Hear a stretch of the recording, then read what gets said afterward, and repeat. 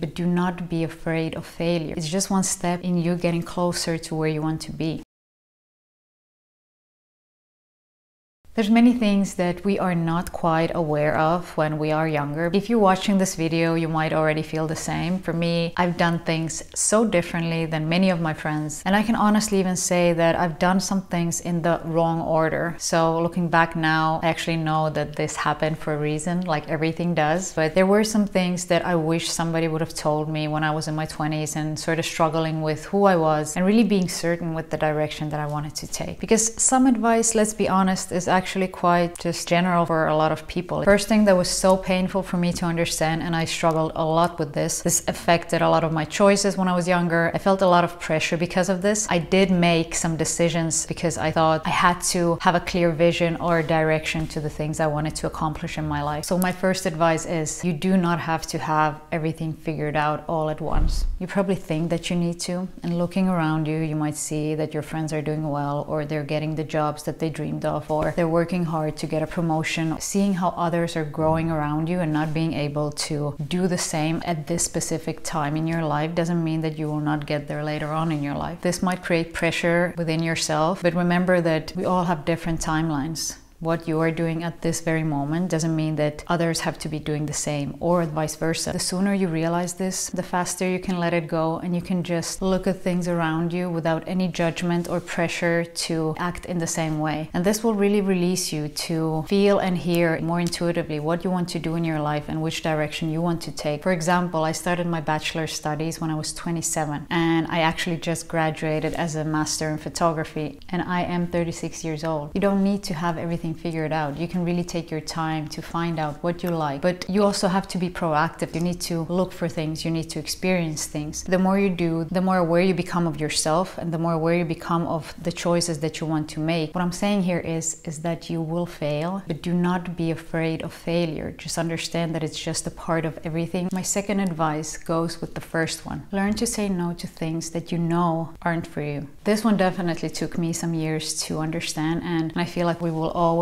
be learning to say no to things, because we also have pressure in being just the right amount of social, just the right amount of fun or kind. So there will always be things that we will do just to please others or just to be perceived as a better person. So for instance, for me, I was really going to a lot of parties. I would be doing a lot of socializing, and for the past 5 years, I would definitely say I can be social with my friends, with the closest people around me, but I understood that I'm not the social, outgoing person, and it's okay. What I was intuitively feeling that it wasn't for me, I should have just listened and known better that I'm not this person. But of course, because I was younger, I thought maybe, you know, these are the best years, I should be doing all these things. Even then, I was never a fan of bars. I was never a fan of going out and staying out late. And once I really accepted this, it became so much easier for me to feed the real, authentic version of myself instead of this fake illusion that I thought I was, just to please others in a way, to present myself in this more acceptable way. Because learning to say no also means that you know how to put yourself first. To say no to things that are not benefiting you, or to say no to things that are making you grow in a positive, loving way. I would have so many times where I would try to be friends with people that I knew weren't my friends. And I would always push myself and feel like maybe this is the event where I will actually start enjoying going out, or maybe this is the person that will, out of everything, become my best friend. But nowadays, if you intuitively really listen, you will naturally find a way to be with people and surround yourself with people and events and happenings that are really close to you and that you feel naturally drawn to. Learn to say no, because otherwise you will be always dragged along, and it will become difficult to say no as you grow, because you have already had this sort of pattern of learned behaviors of saying yes to everything just because people are asking. My third advice, the acceptance that you need is only from yourself. But looking for acceptance and validation from others, whether it's through romantic relationships or friendships or even family, you'll always be running this race of trying to be enough for the other person, and only feeling that you are enough when they have showed you that you are valuable, or they have shown you acceptance through words or actions. So this means that you will always be in lack, because you will always be looking for acceptance from the outside world. But once you can turn that around and understand that the acceptance that you actually need should be coming from yourself, you will let go of so much pressure, and you will let go of so many expectations that you yourself have have built. And I feel like self-acceptance is so tightly connected with self-love, because loving yourself is accepting everything within yourself. First you accept it, and then starting the process of changing yourself and becoming a better version of yourself. It always starts with acceptance. And once you accept yourself, you actually start to accept everyone else too, because we're actually all one. So whatever you feel is wrong with yourself, you will see in other people. And this is something that you will definitely start to point out and notice. By letting go and accepting who you are now and where you are now will also open the doors for you to be more clear with the direction that you want to take, because you already know that and you're not in the wrong place. My fourth advice is there is no right order to do anything, because you might feel that you should have done this or you should have done that in the past, but honestly you just need to do what feels right for you. It doesn't mean that because you're 25 or you're 30 that you should already have a degree, a solid relationship, clear goals, 5-year goals from now on. You don't have to go through this planned out life. I would say that this is just framework to keep us people feeling bad about our lives and just feeling bad that we are not where we should be by someone else's standards. So once you understand that these standards are there just to make you feel bad, you understand that you do not have to conform to them. And sometimes it's our family, it's our friends, it's people around us that will tell us that you should be doing something, or why haven't you just done this yet, or why haven't you already gotten married or had kids or had a degree or something. The moment that you let go of this and understand that you will never please anyone around you to the extent that they actually expect you to, and you are free then to decide for yourself, to choose which direction to take and where to go, and really be happy within yourself. How can you truly be happy if you are living for others? And we want to make the people around us proud of us. I do feel that it can become very toxic and we start to live through their lens and through their needs. We're all living an individual life, and this human experience is so different for everyone. I do feel that you should first just get to know yourself, know what you want, and start going slowly to that direction. And try to let go of the end result, because if you only have that in your mind, that you need to go somewhere or be somewhere at a specific time, you already have this frame and you are actually putting the pressure on yourself, because you are then creating this box that you're trying to fit in. I feel like it's such an impossible equation, and we will always be dragging ourselves, try to fit to everyone else's boxes and needs and expectations of us. But if you just accept who you are, where you are, and just figure out what you want to do, it will just open so many doors, because your energy will shift. You will understand that you're here only to live for yourself and not for anyone else. It might be a bit of a longer journey, yes, and don't expect it to be instant, but once you get there,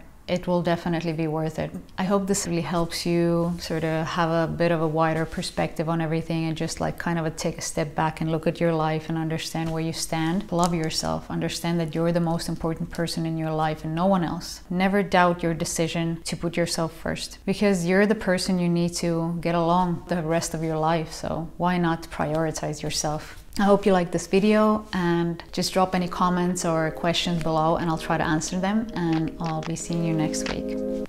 Bye.